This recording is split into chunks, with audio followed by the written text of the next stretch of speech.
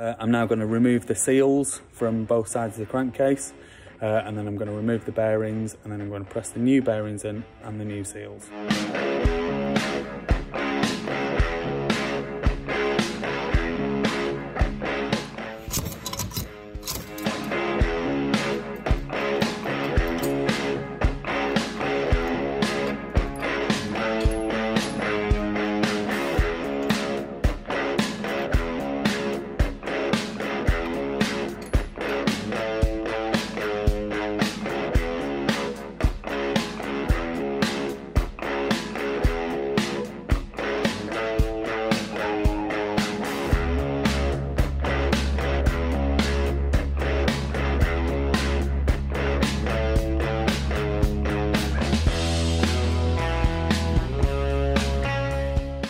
So I've pressed all the bearings and the seals out and everything now, but as you can see,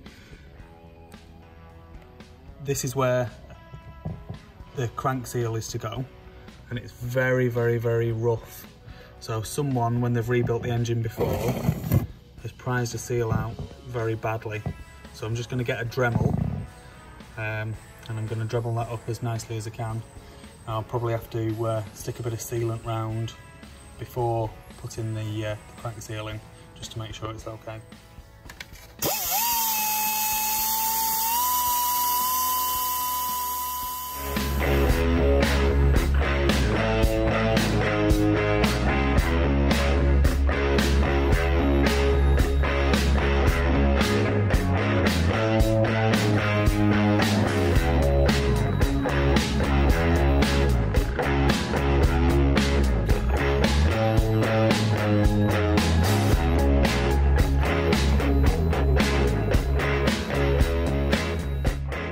So that's it. We've got all the bearings out, and we've got the seals out, and the crank seal surface that was damaged I've cleaned up reasonably well.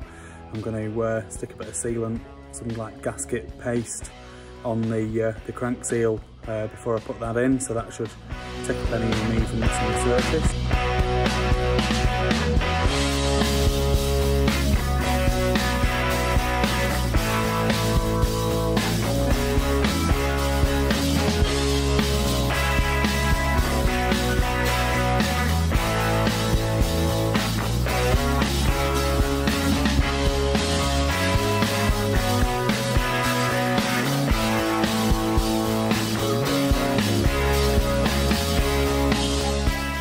There you have it, crankshaft built up and trued, and the two crankcases with all the bearings and seals replaced, ready for the crank to go in, gearbox to go in, and the rest of the engine build, which I'll complete later on this week at home.